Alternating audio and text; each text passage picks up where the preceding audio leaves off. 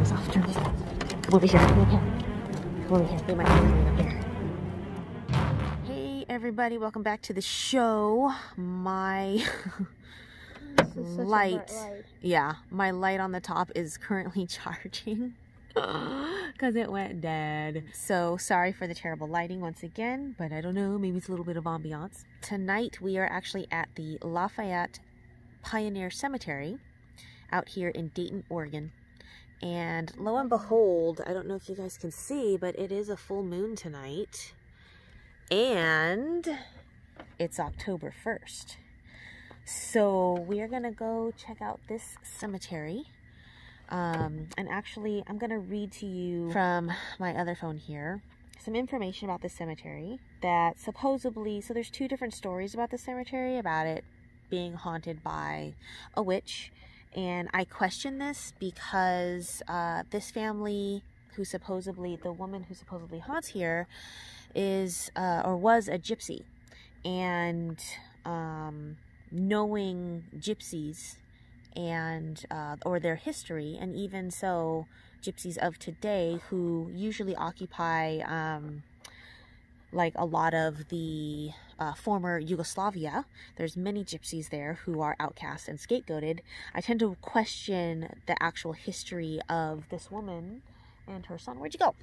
Speaking of, the oldest is there. I don't know if you guys can see him. There we go.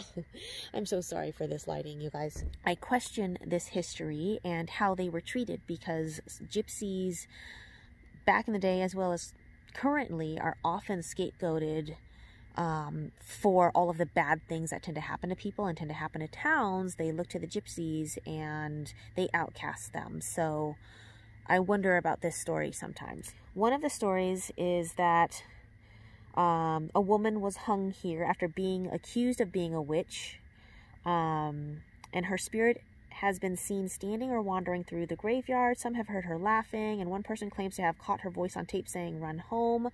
Others say they have been chased out of the cemetery and found deep cuts all over their backs afterwards. I don't know about that. Yeah, I don't really know about that because I can't find any other information anywhere else about that. And this is coming from OregonHauntedHouses.com. There's another story from Willamette Week that says the end of the Oregon Trail has a long and dark history that's drawn paranormal enthusiasts from all over the world. So currently we're actually in the grape region, the vineyards. Hey. There we go. All right. Oh, hang on. Turn this off. Turn this off. Come over here. Come over here. Come over here. They might be coming up here. Yeah, they're coming up here. Okay. So, oh, there's people coming up here. So, if there are, okay, let's continue.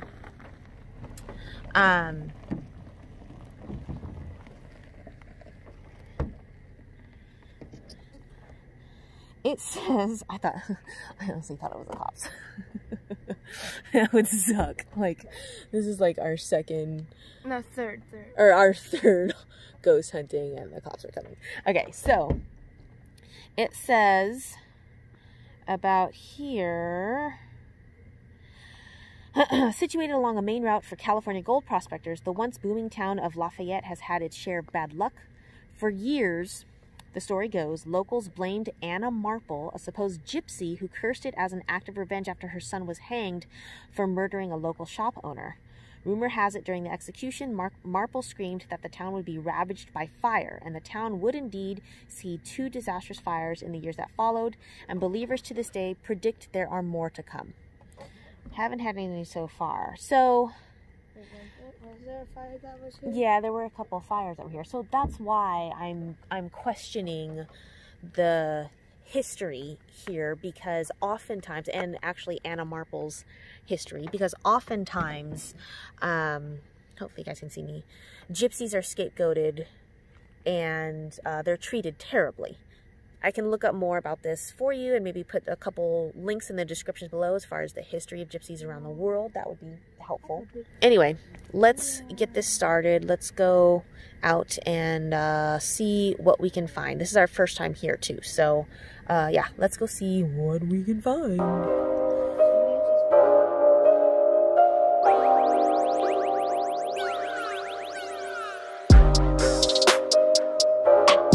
Can you see anything? Okay, so Look at my shadow.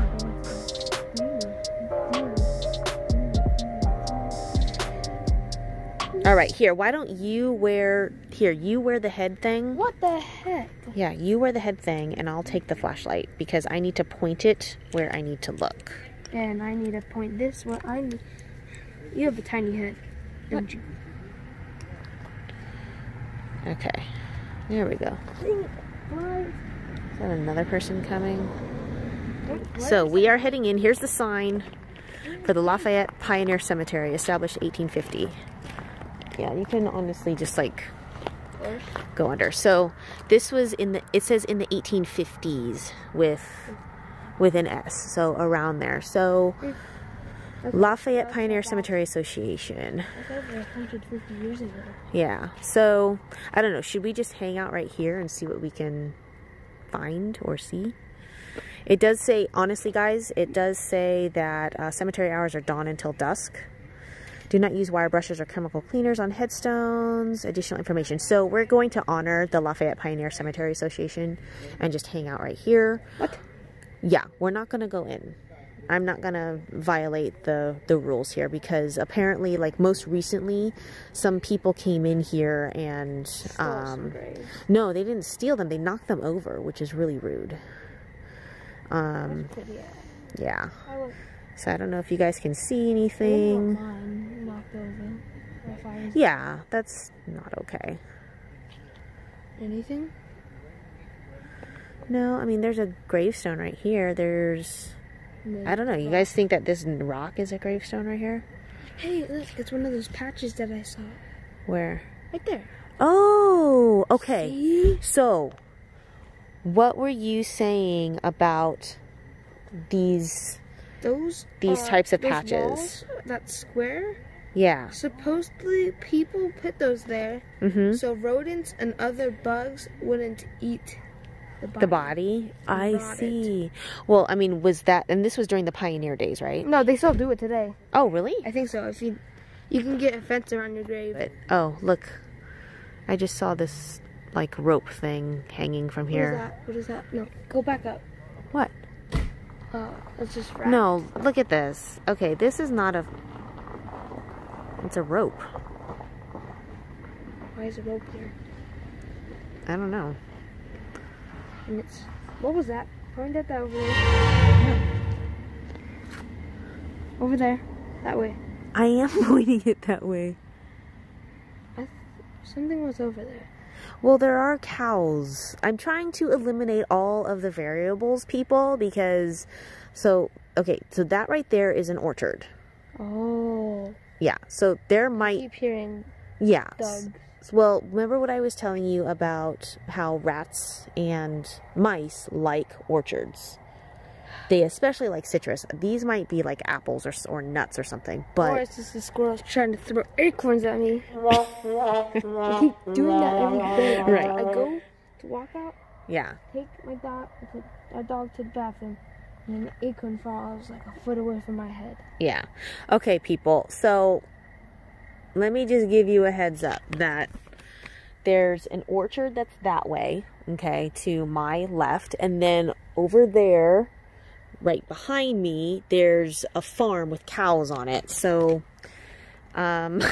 you may hear like, ooh, and that are cows. So, the goal here is to distinguish between cows and then actual sounds that might be, here, I'm going to turn this off real quick because there's a car coming. Yeah, well, I mean, okay, so,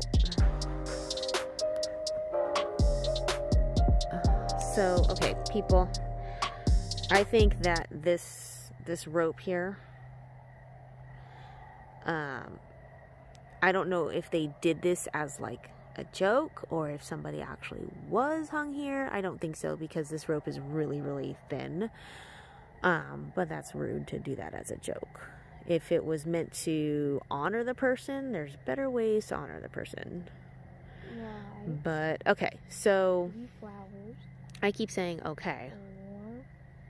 Yeah, leaving flowers or trying to figure out the story of the sun, which, you know, Anna, I have the feeling that, you know, if your story is true, that I can hear the train, that if your story is true, that they were highly likely to be scapegoated because they were gypsies for the murder of one of the people in the town. Just because, like, if you look at the Salem witch trials and you look at mass-mindedness and you study all that stuff, it's very easy to believe that something more along the lines of being scapegoated was possible versus the actual evidence. See, like, I just heard the cow go, ah. They're out there. So we got this bug. Look at this bug, like, hovering near me. All right, so do you want to get out the EMF meter? Bug. Yeah. Okay. I'm moving around, guys, because this bug is... Okay, EMF meter. All right, so we got the EMF meter. Any spirits are here. Yeah. You can touch this. The meter, not my son. Anna, I have my son here. Hang on, shh, shh.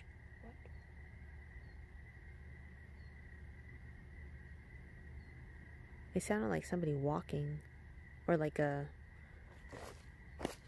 something like that, you know? Yeah.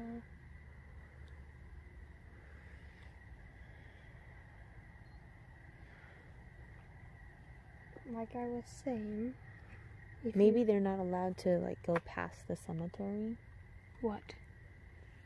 The spirits here. Yeah. Put it up the edge. If there are spirits here. Yeah. I'll just put this right here. Alright. Like this. There we go. Any spirits here that want to let us know that you're here, please touch this. I'll try not to blind you with my flashlight. And it will turn on the light to let us know. It's kind of hard to see. There we go. I'll keep my flashlight away. But Anna Marple, if you are here at the Lafayette Cemetery, there are stories here that you were accused of being a witch and that your son was accused of murdering somebody. But my son, Oliver, who's here with me, we are not sure if we actually believe that.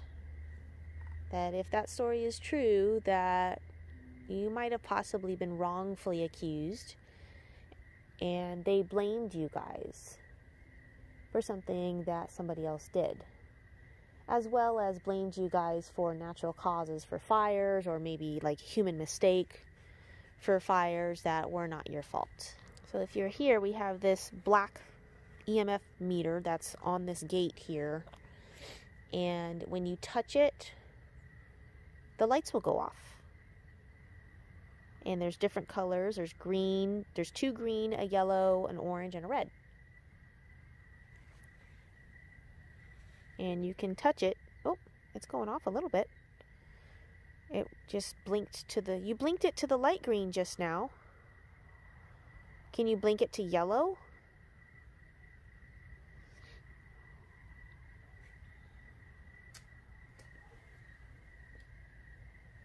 Okay, something just fell from the tree. Branch or acorn? Might have been an acorn. Bugs. I know. The bugs are annoying. Alright. Was that you that just made something fall from this oak tree?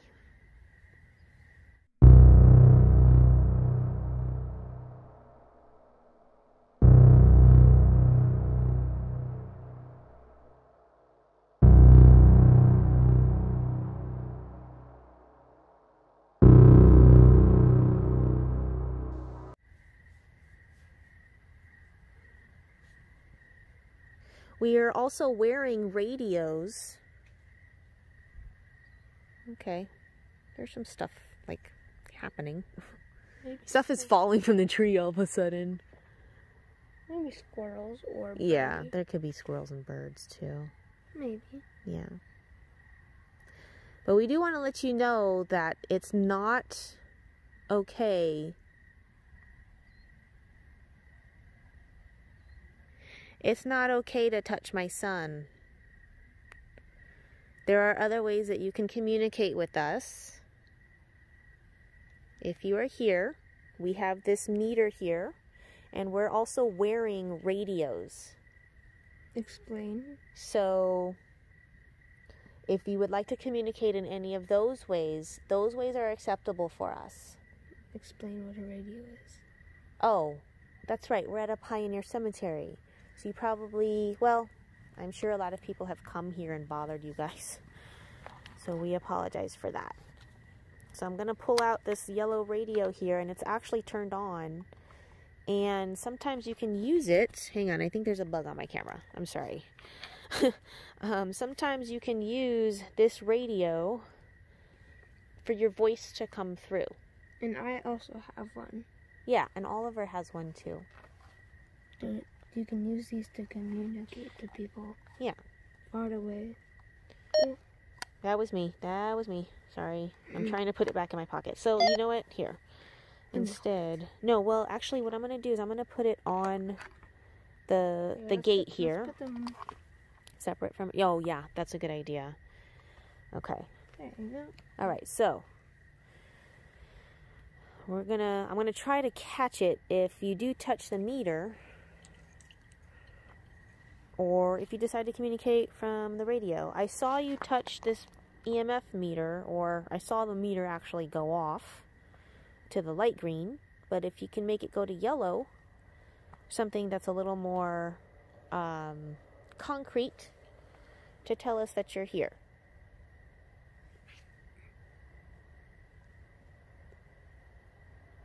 But we're not going to enter the cemetery because the Cemetery Association has some rules here. And it says that the hours are dawn to dusk. So we're going to respect that because last time I checked, a couple of the gravestones were knocked over by somebody. And that's very disrespectful. So we're going to be respectful of your privacy, as well as laying at rest and at peace.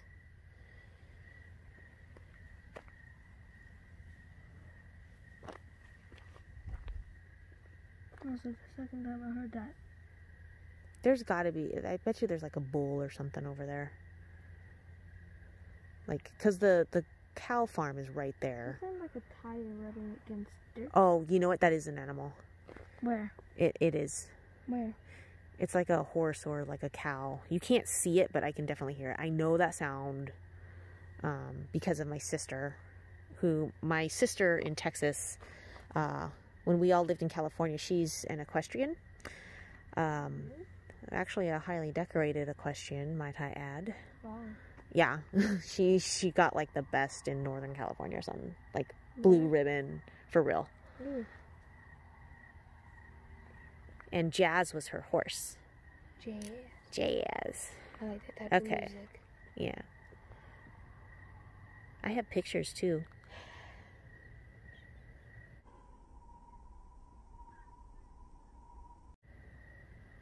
So it's a full moon. Look at that moon, you guys.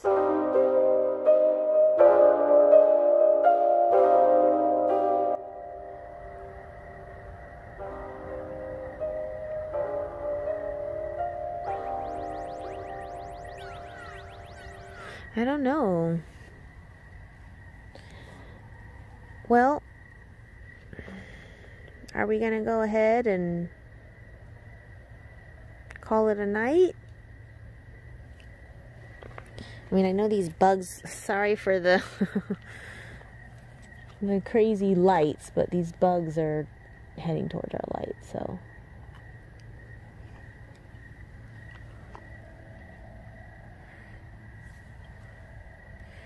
My phone keeps going blurry because of my light, so I'm sorry, guys. I'm hearing like birds.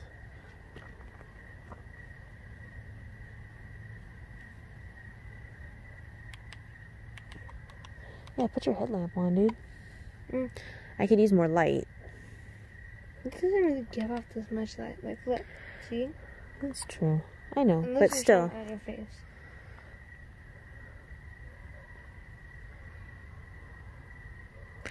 And guys, let me know if you guys hear or see anything in the comments below that we might be missing. And here's the thing about this rope. This is why I find this in terrible taste, is this rope right here, the branch that it's connected to would not be able to hold somebody at all. Like, this branch would just break. So that's why I find this rope in terrible taste, for people to do something like that. That's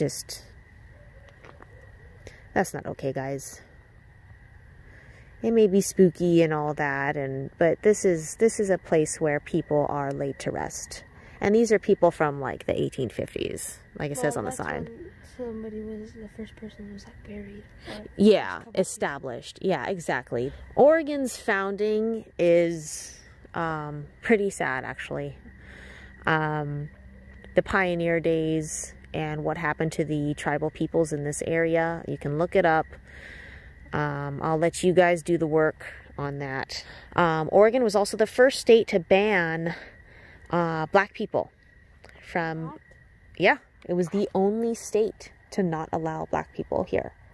Yeesh. Yeah, it's a pretty horrendous history. So in regards to the pioneers, just like now, a lot of people don't know that their homes were built as a result of gentrification, because that information is very difficult to access. You really have to put in the time to look this stuff up. And so sometimes people are they're not purposefully trying to kick out other people who have already been here. They just were not informed as to the history. So, but now we know the history. So, but regardless, hang on, I just heard like a, It could have been like a car. What do you mean, like a hum? No, like in my ear. I'm really sorry if you guys cannot see like anything in this film. Really, I can barely see 10 feet away from me. It's dark out here because there's no lights. And we need better flashlights. For the sun. I mean the moon. What am I saying? Sun. So, yeah, you guys know that. And, you know, my heritage is of a Hawaiian heritage. And I am well aware of what has happened to the indigenous people. That's another reason why I mention the history of the treatment of gypsies. And believe it or not, I actually did travel to the former Yugoslavia through Serbia, Croatia, and I did travel through Hungary, Bulgaria, all of that area there. And I did meet some gypsies when I was out there. Oh, are you getting sleepy? We have been out here for like 20 minutes. Not a whole lot going on with this one. Because we don't want to bother. Yeah, oh. What? Am I deaf or something? Because you keep calling out things. It was just like one footstep. Alright, we're gonna leave. You cannot follow us home. Please lay in peace. And until next time. I wish you guys could see all the fog rolling in over the farmland because... There's so much fog. Yeah, there's a lot of fog.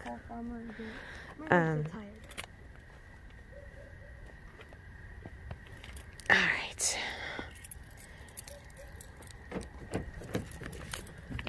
Let's get in. You got a fart? Why are you doing it in the car? What, you want me to fart at people that are trying to rest?